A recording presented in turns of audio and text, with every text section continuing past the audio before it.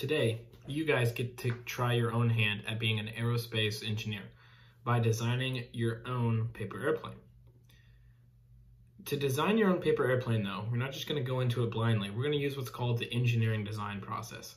I think it's pretty cool that engineers all over the world use this design process, and it doesn't matter what language they speak or where they grew up, but if people are trying to solve a really hard problem, odds are they're probably using some form of this process, and I think that's pretty cool.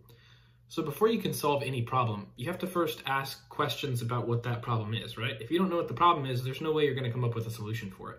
So step one in the design process is to ask a lot of questions.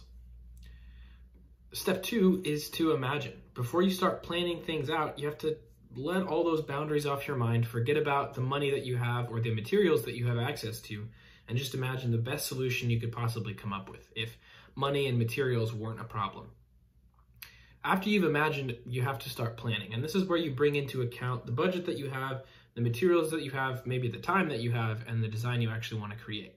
For this part, it's helpful to get out a pencil and something to write on and actually put your plans down on paper.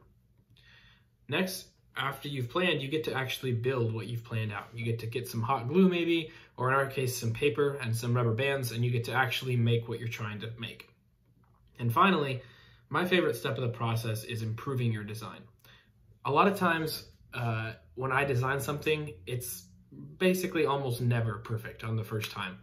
In fact, I don't think I've ever designed something perfect on the first try. So you get to constantly improve and make your designs better as you keep going around this loop. So we're going to use the engineering design process to help us design a couple different paper airplanes. We're going to look at two specifically today. Then I'm going to show you how you can add thrust to your paper airplane. And then finally, you can try to come up with new ways to improve your design and make it even better than the way that I'm going to show you. So the first paper airplane is one that you've probably made before, but it's called the basic dart. And in order to make this paper airplane, you want to fold your paper down the long way, like you're making a taco. Once you have a nice fold down the middle, you can open it back up and fold in both of the top corners to that line that you made. Kind of gives you a nice line of reference to make your folds to.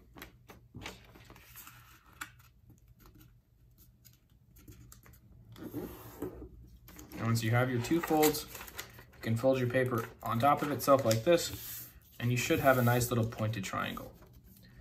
Now we're going to do that same thing one more time by folding them in half again towards that center line.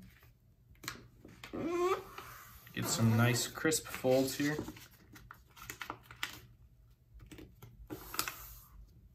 And now if we fold it back in half again, we should be ready to fold our wings down. Now this is where you can get a little bit creative.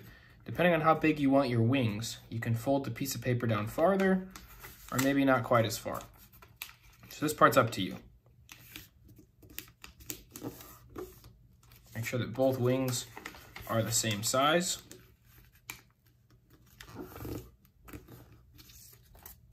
And fold the wings up.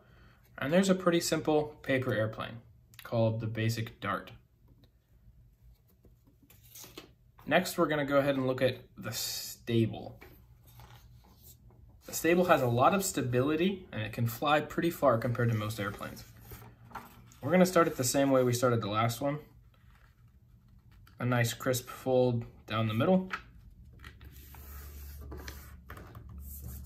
And folding in both of our top corners.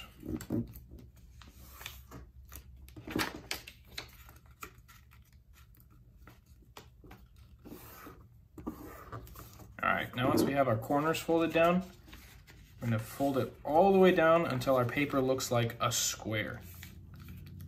Doesn't quite look like a square from this side. If you hold it here, it's pretty close to a square. Now we're going to take these corners and fold them in again, just like we did earlier, except instead of folding it at a right angle like this, we're going to change our angle a little bit. Again, folding this corner to the center line. We're going to leave a little bit of space at the top here though. Make a good crisp fold here. And just make sure that this side looks the same.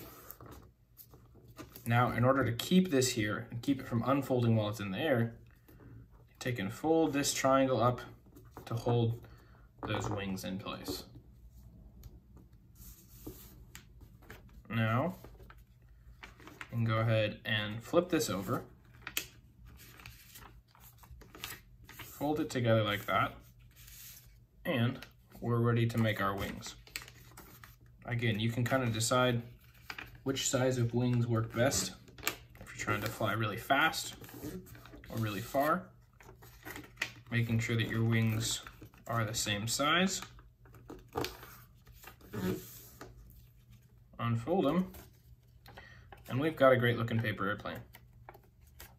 Now, if you want to take your paper airplane flying to the next level, you can add some thrust to your paper airplane. Now, thrust is force that pushes it forward, right? So it can fly faster. And maybe the best way to add thrust is by adding a little rubber band to it. So you can do this on either airplane. I'm gonna do it on the Stable. But if you make a little fold down here, we're gonna take a scissors and we're gonna make a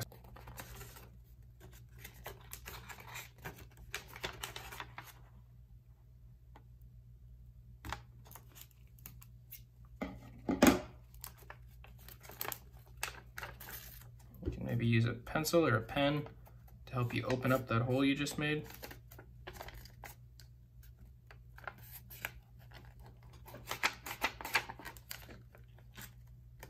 And now, grab a rubber band.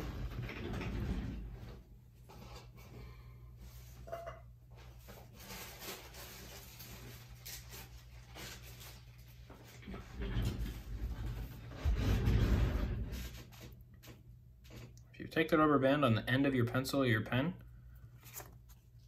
and push it through the hole that you just made. You should be able to grab it on the other side.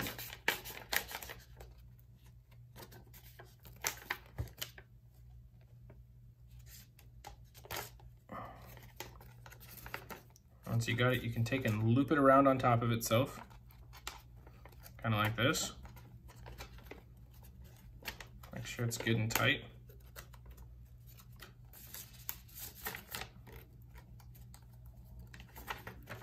And now, you're ready to fire your jet-powered paper airplane. When you launch it, you can loop it around your thumb, kind of like this, and pull back and let it fly. It might take some practice, but it should probably go farther than any other paper airplane you've made with just paper.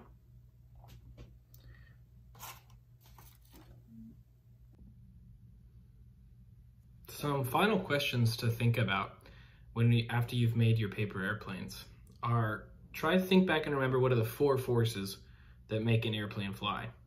We had thrust, drag, lift, and gravity. Another question I have for you guys is, what makes your paper airplane aerodynamic? Do you think the shape of the wings makes a difference on how it flies? And finally, a last question to think about is, what are some ways you could improve your paper airplane to make it fly farther or fly faster, or maybe both?